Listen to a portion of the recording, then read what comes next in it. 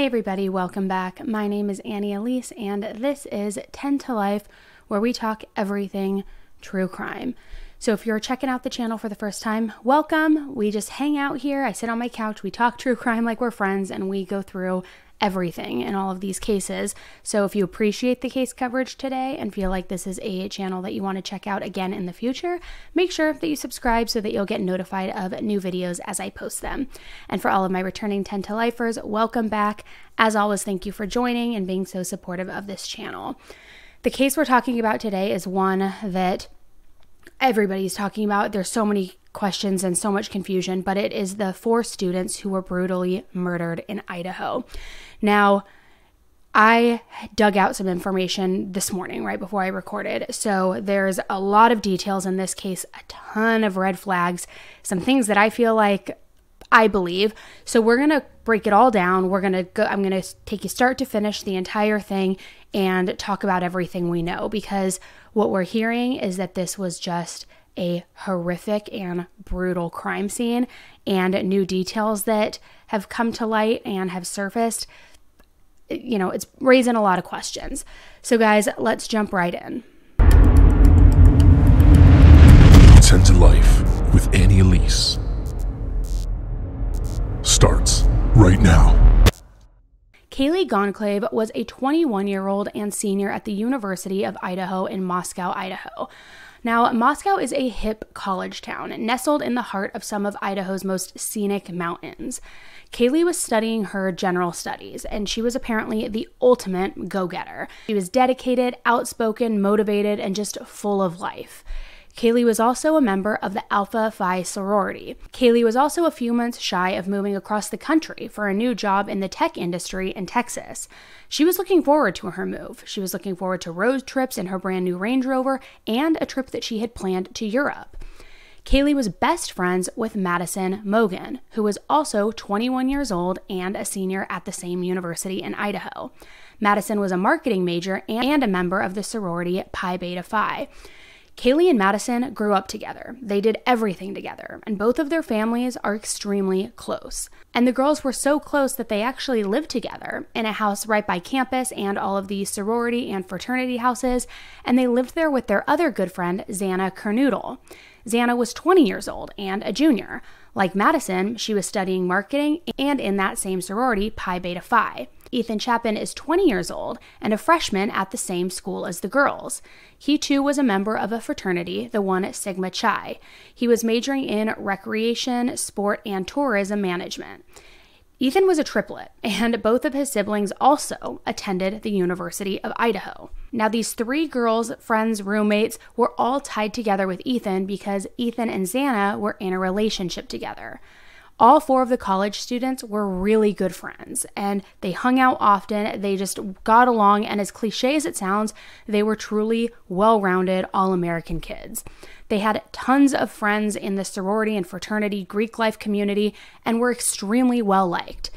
Now, Ethan didn't live with the girls in that shared house, but he did stay at the girls' house, which was, again, just off campus, on Saturday, November 12th. On Saturday night, all 4 students took this picture together before they ended up going their separate ways for the evening. Since Kaylee and Madison were both 21, they opted to go to the bars, and xana and Ethan went to a nearby house party near campus. So what started as a carefree night for these 4 college friends, drinking, partying, having fun, letting loose before the holiday break, ended in a gruesome bloodbath. On Sunday, November 13th, police received a call around noon from a caller reporting that they believed someone was unconscious on Kings Road, right by the university golf course and adjacent to Greek Row. When the police arrived early that afternoon on Sunday, they had no idea what they were about to discover, and that it was going to be a discovery of one of the most grisly and heinous crime scenes to ever take place in Moscow. At 5:07 p.m., the university sent out an alert requesting all students shelter in place. The sheltering request was lifted approximately 40 minutes later after investigators with MPD told the school that they did not believe there was an active threat to students' safety. Shortly after, the University of Idaho's president, Scott Green, released a campus-wide announcement, and he said, "It is with deep sadness that I share with you that the university was notified today of the death of 4 University of Idaho students living off campus, believed to be victims of homicide. We are grateful for the support of the community and the ongoing efforts of the police department. The university is committed to supporting students and families during this difficult time." So after this announcement was made, classes were canceled on Monday, and students and parents were extremely freaked out, some even deciding to head home for Thanksgiving break early, because this kind of thing just didn't happen in Moscow, which I know is something that we say a lot about crimes, but truly nothing like this had ever taken place in the university's history. Now, at this point, the only information that was released was that 4 students were deceased inside the girls' shared house. No cause of death was released, and no identities were released. The police department said that there was not an outstanding threat to other students' safety, hence why that shelter in place was lifted just 40 minutes after the alert went out. However, nobody was in custody for this crime, so how was there no continued threat to the public? In the first day and a half after this news broke, students and parents were really freaked out and didn't know what to make of the news. 4 students had just been killed. It was a homicide right by campus, but there wasn't somehow an ongoing threat. How does that make sense? The police had said that the 4 students likely died between 3 a.m. and 4 a.m., but that they weren't discovered until several hours later. The timeline and the scene of death were what made authorities believe that there wasn't an active risk or threat to the community. Moscow Police Captain Anthony Dallinger declined to say whether he would describe the deaths as violent, but reaffirmed that each of the deceased students was considered a victim. None of the 4 students was believed to be responsible for the deaths. He said, "All I can say is that the deaths are ruled a homicide at this point, and homicide and murder are synonymous. We certainly have a crime here, so we are looking for a suspect." At first, many students had wondered if this was some kind of murder, self-inflicted kind of thing where you take other people's life and then take your own, perhaps maybe a drug OD situation or laced bad drugs. Nobody knew. Even the victims' families at this point didn't know. Xana's sister Jasmine spoke to the media and said that they had no idea. All they were told was that it was a homicide. Ethan's mom spoke out on social media in an attempt to stop any of the rumors or gossip about there possibly being some OD situation or drug deal gone bad, that type of thing, saying that literally, no, these kids were not like that. And his mom continued on to say that they were all friends and that none of them would ever have hurt each other. And also that the police had reason that they announced all 4 died by homicide. So the very next day, the police released more information. They told the public that it was an extremely bloody scene. And crime scene photos showed blood dripping from a bedroom on the first floor down an exterior wall at the back of the house. Ethan was reportedly discovered on the floor on the 2nd level of the 3-story home. Now, they believed the 4 students were targeted and that their deaths were inflicted by some type of weapon with a serrated edge, yet they never used the term knife specifically. So was it a knife, a hatchet, a machete? We don't know. The police never found the murder weapon. Ethan's mom spoke out again and said that apparently a friend was the one who found the bodies. Kathy, with a C, Mabbutt, Mabbutt. And I'm going to ask you, how long have you been doing this for? I've been doing it for 16 years, and I just got reelected for another 4. So what is it that, or I guess, when did you get the call on Sunday?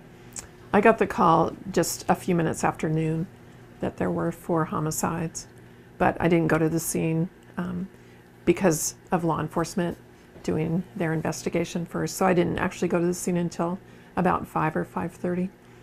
Can you walk us through, like, for our viewers, kind of the process between when police show up and then you guys getting the bodies and doing your examinations? Sure. Well, law enforcement goes through and looks for any evidence, takes videos and pictures of everything in there, and they'll start talking with people. So I don't really need to be there for that. They can't move the bodies. I mean, the bodies have to stay as they were until the coroner gets there. So that's what my job is. to look at the As bodies. a coroner, do you guys do the autopsies and all that? No, we some do if they're an actual medical examiner, but we have forensic pathologists and we contract with Spokane to do that. So in your experience, what is it that you saw when you showed up? Well, there was a lot of blood. It was a very sad scene with 4 murdered college students. You're ruling all 4 deaths homicides? Yes. Okay. And can you give us a manner of death? Yeah. I believe that the press release was that they were from a sharp object. So stabbings. yeah, we'll know more after the autopsies tomorrow. Okay. And do you believe these could be like a murder-suicide or? No, they're 4 homicides. 4 homicides. Okay. And when it comes to doing the investigation post-autopsy, that falls on you, correct? Yes. It's my job to determine the manner and mechanism of death. And then I know with toxicology results, there can often be, at least in Washington, a delay. So do you have any idea how long it could take, if those were relevant, to get any type of results back on that? Well, the toxicology reports, right, they usually take 4 to 6 weeks, sometimes longer. But they might, I don't think they're going to be relevant in the actual manner or cause of death. And do we know how long between the time of death and when police found them, approximately? No, I don't know for sure. Do we have any, could it have been hours? Could it have been a day? Was it maybe close? Is there any sort of time frame there? Not that I'm aware of. Okay, gotcha.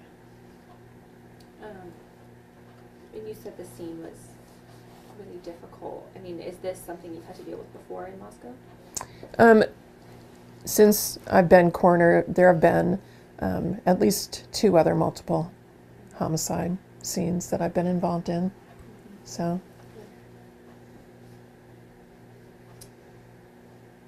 Would you say this is probably the most gruesome? Oh, it's hard to just single it out. It's the only one I've been to where there have been 4 people at one scene. There have been the other ones have had multiple scenes. And was anybody else injured, like any non-deceased people? Not that I'm aware of, but I wouldn't necessarily be notified either. Okay. I didn't know if that was because the injuries could be similar, it might matter to you. Oh, But right. no. Okay. Were the deceased all in close proximity to each other, or were they in different rooms? I don't know that I can discuss that. That was going to be my next question too. So I think Will we be able to get a copy of your report once it's concluded? I'm sure it'll be. Oh, sure. Yeah. Yes. Okay, just call. Yes. Okay. Yep. Thank you. do you know what the time frame for that would be? It just depends on how relevant the toxicology report is, but Oh, okay. So- Okay. So it would the 4 to 6 weeks. Then. it could Okay, be. got it. Yeah. Thank you. You're welcome. Yeah, Okay, yeah, thank you. We appreciate it. sure. Okay, now no offense to the police, but how is this not a threat to anybody else? Because interestingly, back in September, campus security sent out what is known as to staff and students with the subject line, "Threat with Knife." And the suspect for this alert was a white male, 18 to 22 years old, wearing all black clothing and a baseball cap. The male was on a mountain bike and had a blue backpack, yet was never identified. So the families of Kaylee, Madison, Xana, and Ethan were horrified and devastated. Of course, Kaylee's family described the kids saying they were smart, they were vigilant, they were careful, and yet this still all happened. Nobody is in custody, and that means that nobody is safe. Yes, we are all heartbroken. Yes, we are all grasping, but more strong than any of these feelings is anger. We are angry. You should be angry. And to whoever is responsible, we will find you. We will never stop. The pain you caused has fueled our hatred and sealed your fate. Justice will be served. She'd never stop fighting for us and demanding the truth and justice, and neither will we. Ethan's parents also spoke to a news station. Can you guys hear me? Yeah. A call talking about your son, who is now gone, is not as hard as the call Stacy and Jim Chapin received earlier this week. We're just trying to process it. It's not a call that you think that you're going to have to speak with the funeral home directors and the FBI and have it hit national news. They received the call their son Ethan Chapin had been killed. They got the call from their other kids. Ethan was a triplet, all so close they even went to college together. We have these other 2 kids that are very impacted by this, and they need to be lifted up and cared for. They say Ethan was the comedian of the family and was a lover of country music and sports. What did Ethan like to do? Anything. You name it, he played it, literally. Yeah. I think we just watched a thing from the university, spike ball champion, volleyball champion. I mean, he just literally would play and do anything. They say this investigation and attention has been overwhelming, and they wanted to clarify what they say is misinformation floating around. The things that are being said are 100% not true. There's not drugs involved. There's not some weird love triangle. Ethan stayed the night at his girlfriend's house, who was one of 5 girls who lived in the home. They say his girlfriend, Xana Kernodle, was one of the other victims and that they were in the same room in the house. Ethan's parents say they just saw him last weekend at the University of Idaho's Parents' Weekend and felt so proud and at ease. As we pulled out of Moscow, we literally were like, we've done it. We've literally done it as parents. We've created 3 incredible humans that will go on. But now the future looks much different, and Ethan's future gone. Their focus is now on supporting Ethan's 2 other siblings and keeping Ethan's light alive. If everybody was like Ethan Chapin in this world, it would be a better place. For sure. Okay, so murdered in a heinous manner, yet there's no risk to the community. It makes no sense. So at this point, the police had nobody in custody, and the 4 young adults were killed in this horrific crime scene. Were they sleeping during this attack? Was this a burglary gone wrong? We don't know. Was this a lone killer, or was there more than one person?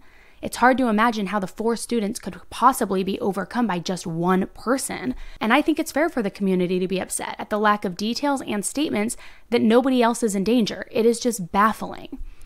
The houses were close together in this area, so I'm curious, did anyone hear anything? Because according to the neighbors, no. 2 neighbors talked to the media and said that they were cleaning their apartment on Sunday when a friend texted them and told them about the homicides. The neighbors looked out of their window and saw tons of police cars and groups of women crying. Now, while they did say that they could hear loud music Saturday night, it could have just been a party going on in the neighborhood. Because again, parties in that area were pretty typical since it's a college town right by campus. The neighbors also said that they didn't hear gunshots, they didn't hear screaming, they didn't hear anything. Then in a released video, Kaylee and Madison were actually seen on video outside of a food truck just outside the bars from that night, not long before the murders. It shows the pair stumbling towards the truck, ordering a plate of carbonara pasta, and waiting about 10 minutes between 1:33 a.m. and 1:43 a.m. on Sunday morning. The girls appeared to walk towards the truck from the other side of the street, and when they arrived, they were joined by this young, unidentified man. He hung back as Kaylee ordered the food, then waited with the girls until they received the order. At 1:53 a.m., the girls walk away in one direction, leaving this young man speaking with others at the truck. He looked in their direction, surprised that they had walked off, but then is seen walking around the corner in a different direction to them. Now, this particular food truck just happened to stream their evenings on Twitch, so that's how this was all caught on film. Yeah, I mean, that didn't make up for it, but like... No, it's amusing, though. It's fun to watch other people miserable. Yeah. Have a good night. Hello! Hi! Welcome back. Thanks. I think I would like the carbonara. Okay. But if I have like a free grub truck on my like app? Oh, yep. So what you want to do is, we'll actually do this. I'm about to make you show you your work in the gym because you're still light, motherfucker. Cool. Thank you. Absolutely. How many more do you need? That's the second one? Awesome. Dawn's mom. Oh, wait. Maybe I didn't have a free one. It's right here. And then what was the mac? Don't forget to remove the The spoon. carbonara. The carbonara mac of the week. Here, I'll grab it for you. Excellent. And then click see rewards. Enjoy. And it looks like you do not quite have enough points yet. Oh, that's okay. That's okay. $10 for you. Perfect.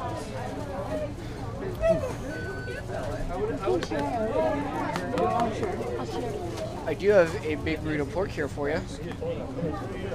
Cool. Thank you. $40.78. Thank you very much. Where'd the pen go, guys? Where's my pen? How are you guys doing? How are you? I'm doing fantastic. Seem to have lost my pen, but that's fine. What can I get for you? Can I get just 2 Don Toms? cheese, mac and cheese, please? Definitely. I get thank you. and pork tacos. Oh yeah. How many pork tacos would you like? Just come with one. It's one, but they're like 6 to 7 ounce tacos. They're not like small little street tacos. I normally eat 2, 3 is a lot for me. So one would be fine if I was getting pasta too, or Yeah. mac and cheese too. Yeah, that's gonna be almost 2 pounds of food. I better get 2. Okay, you got it. I got her. 2 pork tacos? Done. 1 5 cheese, 1 basil pesto, 2 pork tacos, $24.50 for you. Sweet, thank you.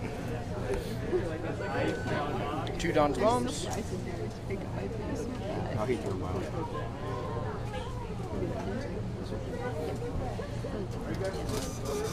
$79. Sweet, thank you. Thank you. I'm gonna do this.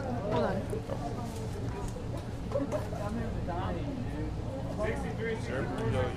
If we decide, since we listed. Oh, people have fallen. People have fallen over reduced for you. Sorry, I'm talking to Twitch stream. Oh, you're so good. Absolutely, thank you. How are you doing? Pretty good. How about yourself? I'm doing extremely well. What sounds good? Can I get a big burrito? Yeah. For the big burrito, would you like pork or chicken? Chicken. Got it. And then you said a Mountain Dew? Yes, please. Excellent. Big burrito chicken and a Mountain Dew. We're going to do $11.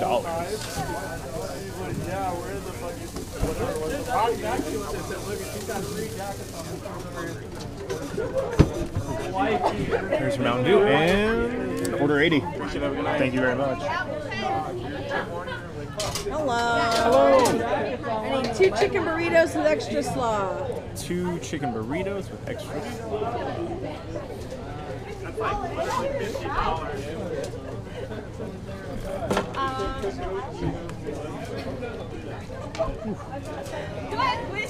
$19 for you.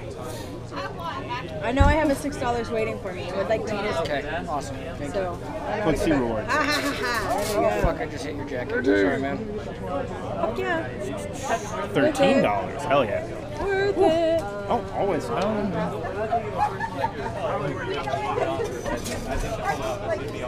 Order 81. Thank you. Thank you.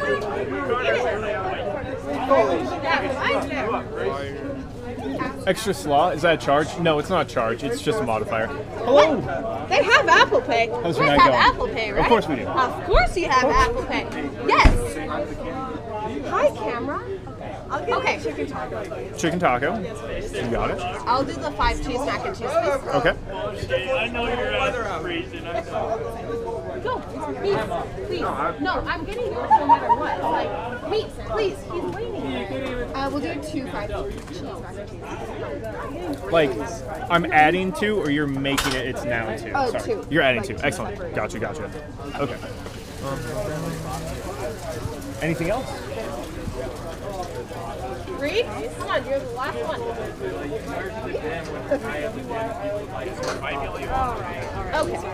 Okay. You got it. So I have a chicken taco and 3 5 cheese mac and cheeses. Yes. Okay. $27.75. Hey. Hey. Hey. How many apples in the mac of the week? 0, TJ. All of them. 0. Don't let them lie to you. Order 82. Thank you.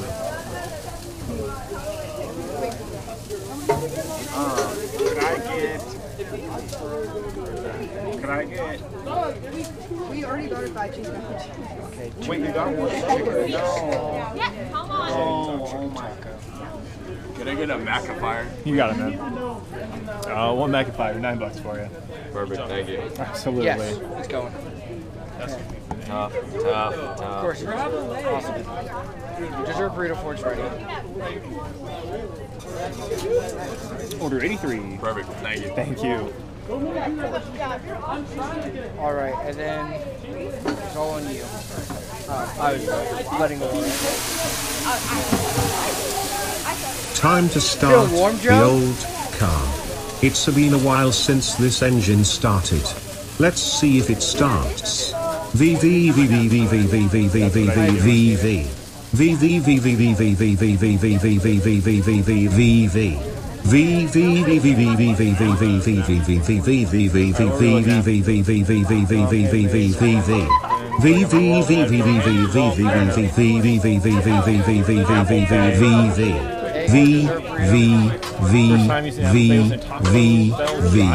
Oh great, the battery My is first time dead. was when we went to Well, the grocery better luck store next to buy time. donuts. For what? First time I used, well, NFC. I don't have an Apple device, so it wasn't Apple Pay.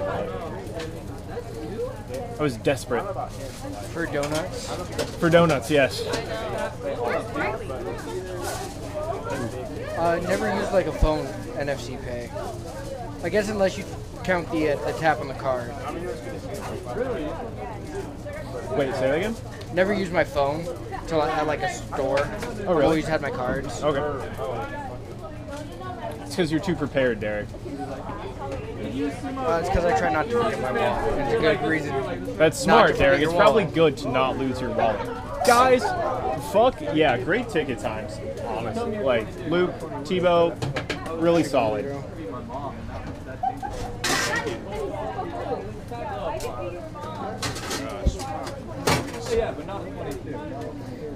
Love it. Very So pleased. Joe, how All right, close are we back to in. you sitting down on Friday nights? I mean, that was a solid rush. It's a good thing that it ended, but this is Friday and Saturday in a row they got you down round 1, so I'm liking it. I'm liking it a lot, guys. Guess he's gonna fucking need extra slot a second. This bad boy. Tebow's thinking to himself, if I start slowing down on Mac, maybe I'll get to sit down. He's gonna try to sabotage me. I actually was wondering if I was going too slow and you were going to switch me back, and I was really scared of that. That's what I was scared of. Nope. Yes, let that fear. You guys know, like, the highest ticket time I saw was 13 minutes, which is, I'm very satisfied.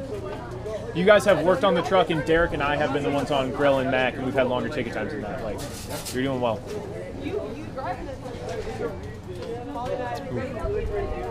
Really? Okay, chip pork. I got news for you. Yeah,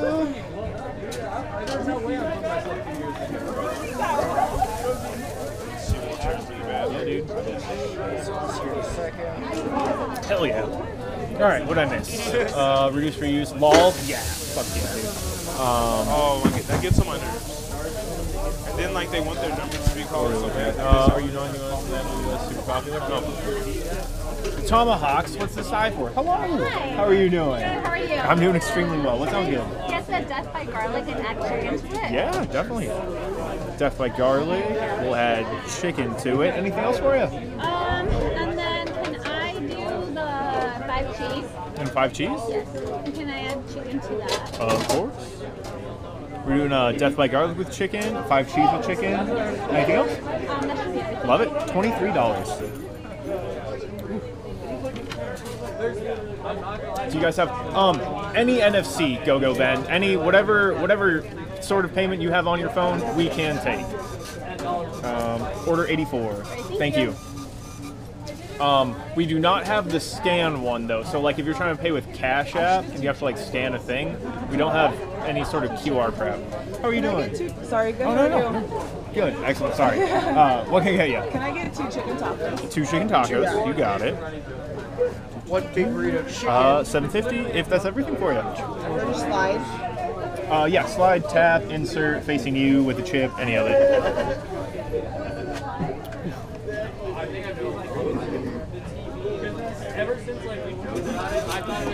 Order 85. Thank you. Can I do the big burrito? But I'm really quick. I'm so sorry. Can I get it without the chipotle slaw? Yes, you absolutely And can. then No without slaw. the onion salsa? No salsa. And do you guys have sour cream or no? We do not. Okay, that's okay. So of course, the detail that many are talking about is this hooded guy in the video that appears to be trying to engage with the two girls and then them kind of blowing him off. So could this have been retaliation for that? So when I watched it, to me, based on not only what I'm seeing in the video, but my previous experience being, a young college kid hitting the bars early morning hours, to me it looks like he walked up with the girls to this food truck and then kind of waited in the back, hung back while they ordered the food and talked to the people that they knew also ordering food. So my guess would be that they met him at the bar that night, maybe invited him back to their house, and then wanted to stop and get food first on the way, so he comes with them. Doesn't know anybody they're talking to, so he hangs back and then they leave. So maybe he was mad, maybe he felt led on or rejected. But to me, it definitely looks like he walked up with them. So, which tell me what you think. But with that, if they did invite him with them from the bar, my question is, where is the footage from that bar from that evening? Will he be on that footage as well? My guess is yes. But we'll see. Something else that I noticed when watching this video is that this guy in the hood talks to this other guy for approximately 8 to 9 minutes. So has this other guy been located? Can he identify? It looks like they were friends. They talked for quite some time, so surely he would maybe know him, know his name, know any details or his demeanor from that evening. They talked for quite some time. So as the public continued looking for answers and any information regarding this case, a press conference was held that provided explosive new details that, truthfully, I think may have been shared by accident because they were a little nervous answering all of these questions. And one of the details was that there were 2 other roommates in the home when this murder took place. My name is Chief James Fry with the Moscow Police Department. I'm going to be reading from my notes today because I want the information you received to be extremely accurate. We know you have questions, and so do we. That is why we're here. I'd like to thank everyone for attending this press conference. Joining me today is the Latah County Prosecutor Bill Thompson, University of Idaho President Scott Green, Provost and Vice President Tori Lawrence, University of Idaho Dean of Students Blaine Eccles, Latah County Sheriff Richie Skiles, Chief Deputy of Latah County Tim Best, Idaho State Police Colonel Kedrick Wills. The Moscow Police Department would like to extend our condolences to all family members, friends, the University of Idaho, and the Moscow community. This was a horrible crime that took the lives of Ethan Chapin, xana Kernodle, Madison Mogan, and Kaylee Goncalves. This horrible crime has affected all of us, the families, the University of Idaho, our community, our country, and our officers. Agencies that are involved in this task force include Latah County Sheriff's Office, the Idaho State Police, and the Federal Bureau of Investigations. As we continue our investigation, we have learned that Ethan and xana were at a party on campus, and Madison and Kaylee were at a downtown bar. They arrived home sometime after 1:45. If anyone in our community or across our nation has any information about these times or the victim's whereabouts, please call our tip line at 208-883-7180. The facts of the case that we know right now. We know that these homicides occurred in the early morning hours of Sunday, November 13th. Around noon, Moscow officers received a call of an unconscious person. Officers discovered the bodies of Ethan Chapin, xana Kernodle, Madison Mogan, and Kaylee Goncalves inside the residence on King Road. The 4 were stabbed with a knife, but no weapon has been located at this time. There was no sign of forced entry into the residence. Investigators are continuing to collect evidence at the scene. Investigators are working to develop a timeline to relevant events.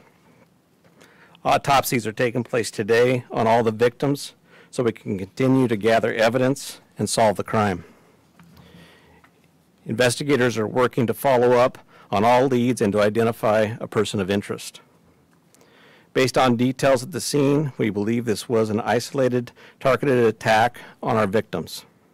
We do not have a suspect at this time, and that individual is still out there. We cannot say that there's no threat to the community, and as we have stated, please stay vigilant, report any suspicious activity, and be aware of your surroundings at all times. What we don't know, the identity and location of the suspect, the location of the knife or any clothing that was worn by the suspect. Currently, we have 25 plus investigators working this case, as well as assistance from the Federal Bureau of Investigation and the Idaho State Police. We're reviewing video that has been collected, but we are asking citizens to contact us with any information you may have that will help in this investigation. Once again, we're asking anyone with a tip to call the tip line at 208-883-7180. At this time, I would like to introduce the University of Idaho President, Scott Green.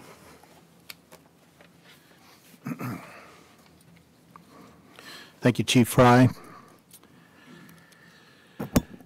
I'm Scott Green, President of the University of Idaho, and with me is Tori Lawrence. He's our Provost, and Blaine Eccles, our Dean of Students, will be available for questions after all of the statements are made. The crime, to us, this crime and the loss of these young lives is just simply beyond comprehension. While our small community is certainly not immune to such things, it's not a situation our close-knit campus is used to dealing with. First, my deepest condolences to the families.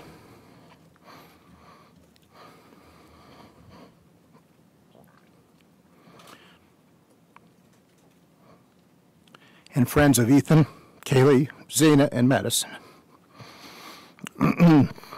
Excuse me.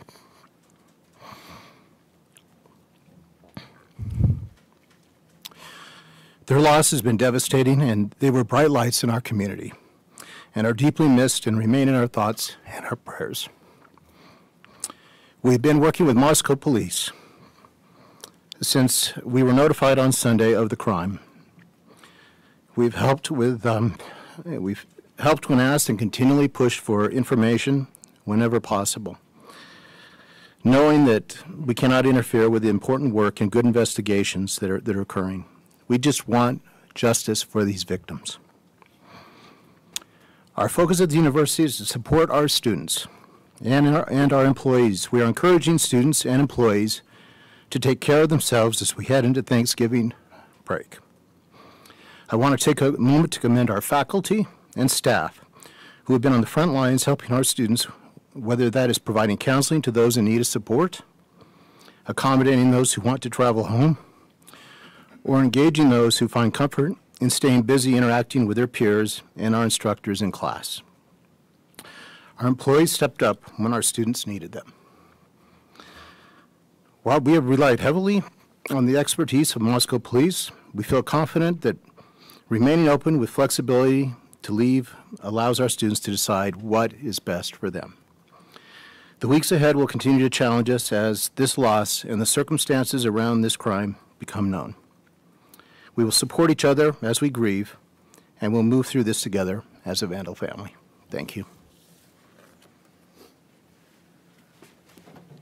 I would like to have Colonel Kedrick Wills come to the podium, please. Good afternoon. My name is Kedrick Wills. I serve as the director of the Idaho State Police.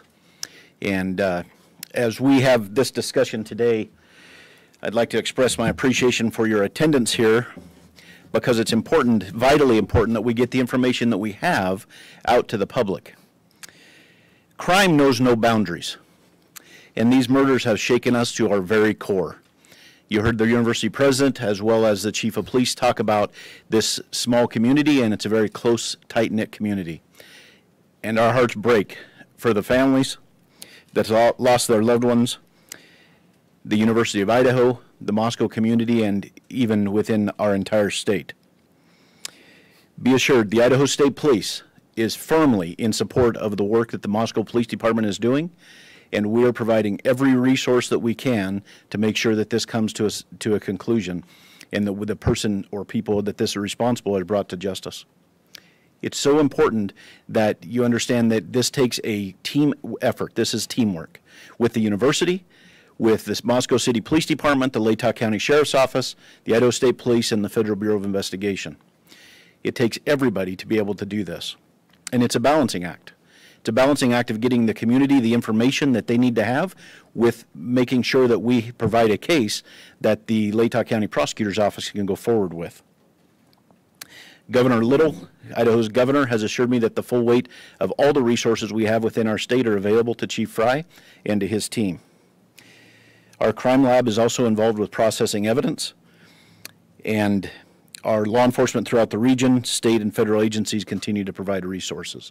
From the Idaho State Police's perspective, we provided detectives here from this area, as well as detectives from out of the area, state police detectives, as well as patrol resources and communication assistance as well to provide for Chief Fry and his team. So I don't even know what to say after watching that, because this is just insane.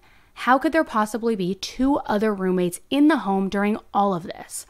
I feel even more confused now than I did before watching that press conference. So 2 more roommates were at the house while Kaylee, Madison, Xana, and Ethan were killed early Sunday morning. But there was no 911 call to report the incident until around noon. Now I'm assuming that they were either asleep or completely passed out not to hear anything. And I also kind of wonder why they were spared. I do know the identity of these roommates, but because that hasn't been put out by public media outlets and because I know they're going through a lot right now and facing criticism and they're heartbroken, I'm not going to release that information, but I just will say it's 2 females. So if they were spared or if they were still asleep or they didn't hear anything, does that prove that this group was in fact targeted? Because I'm assuming that given the fact that they were there, the police would have had to clear them at this point. I don't think that they were witnesses, because if they were, why would they have waited until noon to call 911? So again, was this killer truly only after the other 4 students? There wasn't any sign of forced entry either. So was the killer just lying in wait for the students' arrival back home late that night? Or maybe the door was unlocked when they went in. They left it unlocked behind them and this hooded guy followed them in. Police Chief James Fry repeatedly acknowledged that the suspect is still out there, but reiterated that the department believes this was an isolated, calculated attack on the victims. Surely, the police would find something left behind here at this crime scene. Fingerprints, bloody shoe prints, something to identify who was responsible for the deaths. But it's just going to take some time, I suppose, because I'm certain that there is DNA at the crime scene, because knife attacks generally result in the suspect cutting themselves, especially if they are attacking as many as 4 people, one being an athletic male. Late Wednesday night, one news outlet released information speculating that the police could be looking for a certain type of weapon that is a Rambo-style knife. The manager of Moscow Building Supply said that the police have visited this store on multiple occasions to ask whether they had sold any K-bar knives. I think that's how it's pronounced. I don't know my knives, guys. I think that's how it is pronounced. But in any event, K-bar knives are military-grade weapons that were originally designed for use by American troops in World War II, and today they are generally used by outdoorsmen or hunters. The police were hoping that if this store had sold any of these recently, or even just carried them in the store, they'd be able to review surveillance footage of the person who bought them. Unfortunately, that was a dead end, because they actually don't carry those knives at the store. Now, to be honest, I'm not suspicious of the roommates. Based on the layout of the house and if they had been out drinking all night as well, it's clearly plausible that they didn't hear anything and slept in late. That happens when you're young, you're drinking, you're in college. I don't think there's anything weird about that. Also, according to the police, they were at the house when police arrived, so it wasn't like they were trying to flee or have anything to hide. There's a rumor online detailing how exactly the bodies were found and what the scene was like, and even flat out calling people out. Now, I'm not going to go into a lot of the details about that rumor because, again, at this point, it is just a unsubstantiated rumor, and the details in this rumor are pretty horrific, including, things like being hogtied. So it's kind of just a crazy thing to put out into the universe, all of these details. So I'm not going to say anything about it until it is confirmed, but there is a rumor out there detailing it, so we'll see. Now, the younger sister of Kaylee has urged students to leave town and has also cast doubt on the police description of these murders as an isolated and targeted attack. She posted this on Instagram. "No one is in custody and therefore no one is safe. Whoever did this is still out there, and if he is sick enough to murder 4 sweet, innocent humans so brutally, he is sick enough to do it to anyone." She also revealed that the family was shocked by the sheer brutality of the murders. "Our family was dreading the answer for how, and we all knew that no matter the answer, we wouldn't like it. But we got back the worst possible answer, the most gruesome way, 1 person against 4. This person is dangerous, and he is not in custody. How police say no threat makes no sense.